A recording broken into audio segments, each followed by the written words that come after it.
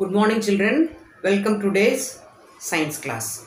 In today's class, here I am with another new topic children. Today we are going to learn block 8 where animals live. Yes. So in previous blocks we learnt about, just recollect what all we learned. We learnt about different types of insects and also we learnt about different types of plants. While learning about the plants, do you remember children, we learned that plants are found on almost on all parts of the earth, and wherever they live, according to the place where they are living, some sort of adjustments or adaptations are seen. Just you recollect about the pine trees on mountains, coconut trees in the coastal areas, cactus and all we learned. Yes, no children. Same way in today's class we are going to discuss about the animals. How animals are able to live in the different types of landforms, or when they are living in the water, or whether they are able to live on both land and water. That's what we are going to learn. Is it not interesting children? Yes. So as usual we'll start with an activity. Just tell right, you can do on a rough paper or a rough book as usual, and just you can note down what is the activity and later also you can complete it. See, forest, pond and trees. Three different places on the earth. On the earth, there are different types of places are there. Yes, no children, the landform is different. Even the water bodies are also different from one to another. These all we have learned in our previous classes. So now, in the forest, just you can pause and you can write. You can write three or two animals which we can find in a forest. Two animals which we can find in a pond. Two animals which we can find on the trees. Yes, children, can you be able to write? Yes. So now later also you can complete that. So I hope that you might have written deer. Yes, here deer we find in the forest, and anything else, rabbits we can find in the forest, lion, tiger, so many you can add up. And what are the different animals we can find in a pond, children? Different types of fishes. Yes, so fishes, generally fishes are found in pond. Any other different types of small insects also are found in the ponds. Yes, and near the even in the pond, some birds like duck also will be there. Yes, no children. Now on the trees, generally birds, right? Birds are seen in the, they will have their build, they will build their nest. And also ants you can see. Yes, sometimes snakes are found on the trees. Yes, like that. So you can add up the 3 or 4 you can write for each category. So what does that indicate? So in almost all the places on the earth, we can find the animals, and where they live, accordingly they will be able to survive there. Survival means what? They will be able to get their food. Yes, so that only they can live. So now when you talk about this, so forest, where it is on the land. Trees also we can find on the land generally, and pond means it's a water body. So now only we can categorize here animals living on land, living in water, and also animals which are able to fly. They are the birds. So that most of the time they are in the air. So that is what we are going to learn. So this you can complete by writing some few names you can add up which you can find in the forest, pond and the trees. So next is, so animals on land, animals in water, and also animals which are in air, which are most of the time found in the air. So three categories of animals, just we will learn about them. So animals on land. So when they are living on the land, they should be able to get their food. Then only they should be able to get their food, so that only they can live. Yes. So to get their food, so generally the animals living on land, how do they move, children? So you know that they move to get the food, in search of food and water, and also to escape from the enemies. These three only very important for the animals to survive on the earth wherever they are. So animals on land, they need to move, no, to escape or to get the food, to search of water. How do they move? What do they have? They will have, very good, they have the legs. Most of them, not all, but most of them use their legs to run, walk, to get the food, and also to escape from the enemies, and also to attack and get their food. Yes. So if you take animals in water, even they have to move. if you talk about fishes or any other animals in the sea, oceans and all, like octopus or any other animals living in the water, they have to move to get their food and also to escape from the search for the food and escape from the enemies. So they have if you talk about fishes, generally they have the fins. Most of them, we are taking commonly what we see. Commonly, animals on the land, they will have the legs. There are some exceptions. Yes, if you talk about, if you take snakes, they live on land but they don't have legs. Yes, so most of the animals living on land, generally they move by legs. Same way, if you talk about the fishes in water, they have fins to move. Why they have to move? To get the food. And animals in air, so that is, they are not, most of the time they are found in the air. You all know that. If you talk about the birds, they use their wings to move. Yes, so this legs, fins and wings help these animals to, this physical feature, yes, we can see that, help them to survive on the place where they are living. Generally, animals on land, even the plants on land, we learned the terrestrial plants. Same way here, animals on land are called as terrestrial animals, and most of them move using their legs to get their food. Animals living in water are called as aquatic. Already you are familiar with the word aquatic, right? Aquatic animals, they, if we are taking the fishes as consideration, they will have the fins to move so that they can get their food. And animals on air are called as aerial animals. Aerial animals. So they will be, because terrestrial and aquatic already you know. So birds, when we talk about the birds, they use their, children, aerial animals. That is, when we talk about the birds, they use their wings to move.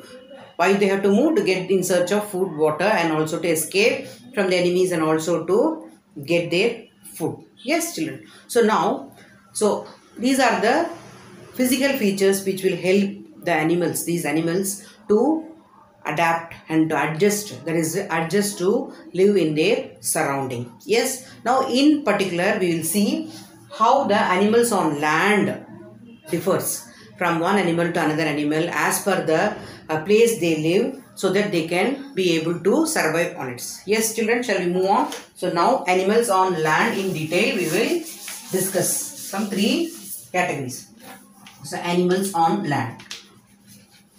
This is not new to you because already we have discussed same way about plants living on land. You all know that landforms are not the same. Yes, landforms, some places landform is in the form of a high mountain. Sometimes it is a desert area. Sometimes it is a grassland. This all we discussed, yes, previously. So today we are going to consider 3 different places. Yes, children. So 3 different landforms and how the animals are able to live there. That's what we are going to discuss. So first one is desert area. Second, we will move on to the grasslands. And then the high mountains. Yes, children.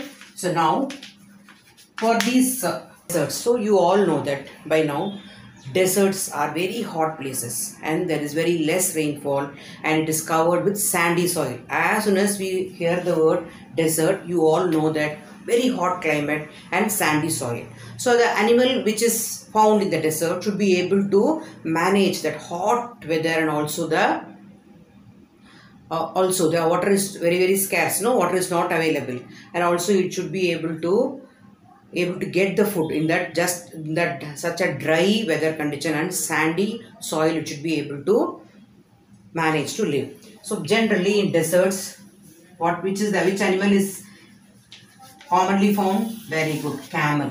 Desert we can find, it is also called as the ship of the desert, because mostly in deserts camels are used to move and camels are found in the deserts. And when we talk about the grasslands, children, lion. Yes, we can find lion and many other animals also.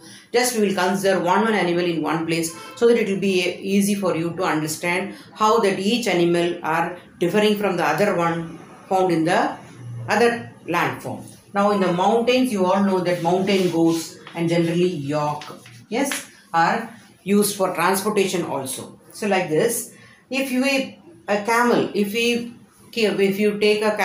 it is in the mountain, if it is made to live, it is very difficult for it to live comfortably there. Same way, yak cannot be able to survive in the desert. Same thing for the lion also. It will not be able to survive in the desert. So, as per the place where they are found, they have some physical features which are adapted to live there comfortably. So, one by one we will see that in detail. Yes, children, first we will take in consideration desert. Yes, deserts have dry weather and sandy soil. So now, just now we said camels are found there. So how the camels will be able to live there? Camels have long legs and broad feet. How this is going to help them? If you take the picture in the virtual picture also, you can see how these long legs. So as the legs are long, then it will be away from the body is away from the sandy soil. Sandy soil will be very hot. Yes, because it is a dry soil. So the temperature will be very high there. So as his long legs helps it to be away from the land, so that it will be able to little bit it will be able to manage to move in the on the desert. And this broad feet, as it is, see, when you go to a coastal place in the sandy soil, if you are made to walk, how difficult it is to walk. As the soil is loose, our legs will sink. Yes, our feet will sink. So we have to pull our legs and we have to move with difficulty. Same difficulty the camels also may have. But to overcome the difficulty, they have broad feet which will help them not to sink in the soil. So long legs keep them away from hot land surface, and broad feet help them to walk without sinking. Sinking is without the leg being pulled inside, so they will be unable to walk. So these two features, there are so many. Even they have thick skin to bear that hot weather. They have thick skin, so that will be helping them to bear that hot weather condition, and also it will be cold during the winter. It will be cold. The extreme climates are there. So both they can be able to overcome by this. Many physical features help them, but very important ones are the long legs, broad feet, and the thick skin helps the camel to live comfortably in the deserts. Next we will move on to the mountains. So in the mountains, so when we talk about mountains, sometimes the mountains are, most of the times are very cold, even sometimes they are snow covered. And in that extreme climate, the animals living there should be able to bear that cold weather. That's how then only they can be able to survive. Yes, if you take the yak or the mountain goat, even they have the furry skin. So the thick skin will help them to bear the cold, and also they will have fur that like hair only, but it will be a thick coating of fur. So this fur, like how we wear sweater during cold days. So they have the fur on their body. This too will help them to bear the extreme cold climate prevailing there. So this is even if you talk about this polar bear and all, you see, they will also have fur, thick skin, fur, and also that color. See, white color will make them to mix with the snow, so that easily they can go and get the food.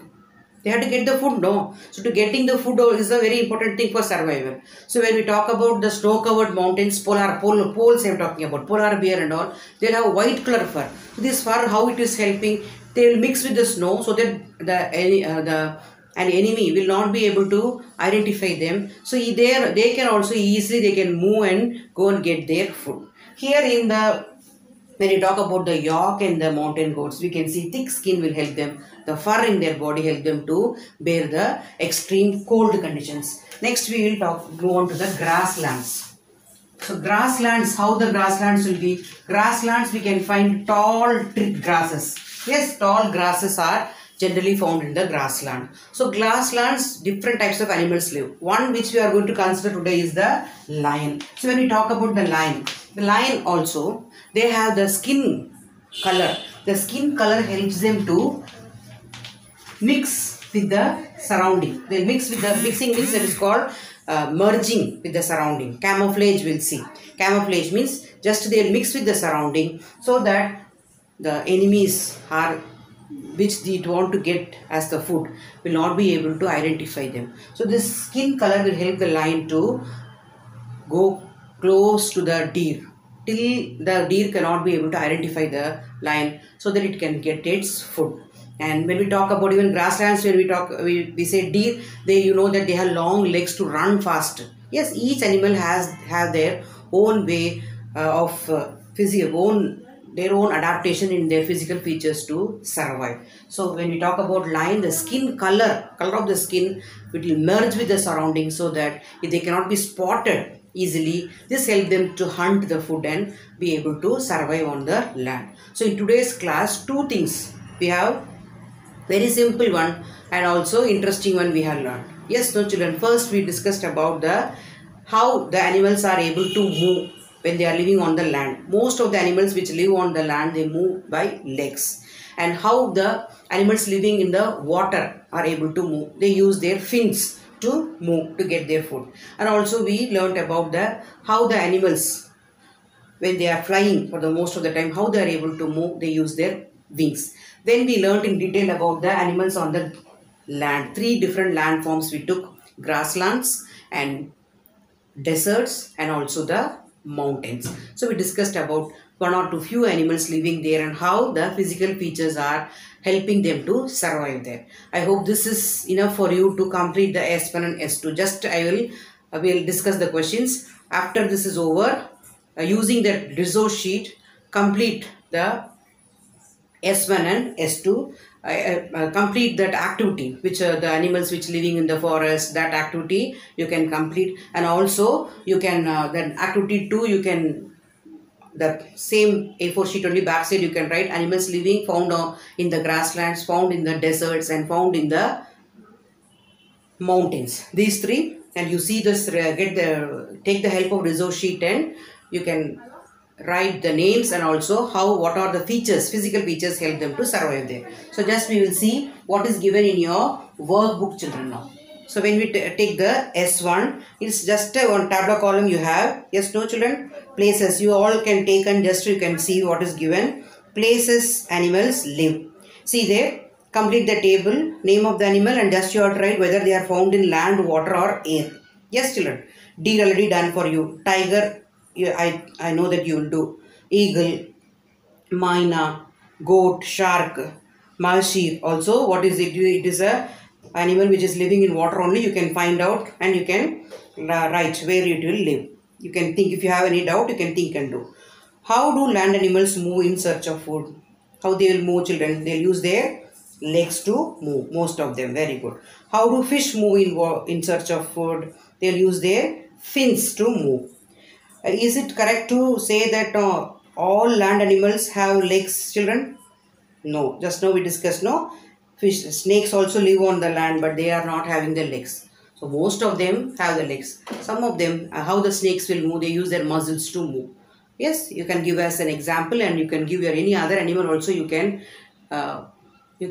give us an example and complete that question on your own. Next, S2, children. See, tabular column they gave clearly the how the desert will be, high mountains will be, how the grasslands. By reading the textbook, you can complete which physical feature is helping it to survive there. Second question, what are the physical features that help a camel? A long leg, broad feet, thick skin, you can write. Yeah, tiger. 1 minute. A tiger lives in grassland and forest with many trees. What physical feature does a tiger have that helps it to live in grasslands and we just discussed about lion. Tiger also. See, tigers skin color and also stripes on their body will help them to merge. Merging. Merge means mixing with the surrounding. Merge with the surrounding. Merge with surrounding so that they will be able to hunt and get their merge with the surrounding, which will help the skin color and the stripes on its body. This you can do on your own. Snow leopard live in the cold mountains and tigers live in places that are not very cold. What physical feature helps snow leopards to live in high up in the mountains. Snow leopards, how it will, what color they will have. Snow leopards, have you seen snow leopards pictures, children? You can see the virtual picture, and you can think which physical feature is helping it to live in that cold. That I am leaving for you to seeing the picture. You should be able to answer which physical feature will be helping the snow leopard to see the skin color and carefully, and I hope you will be able to complete. So after this, read the textbook, complete the 2 activities what I said. In an A4 1 sheet is enough, and complete. Yes, more important is completing the S1 and S2, and be ready for the next class, children. Thank you, children.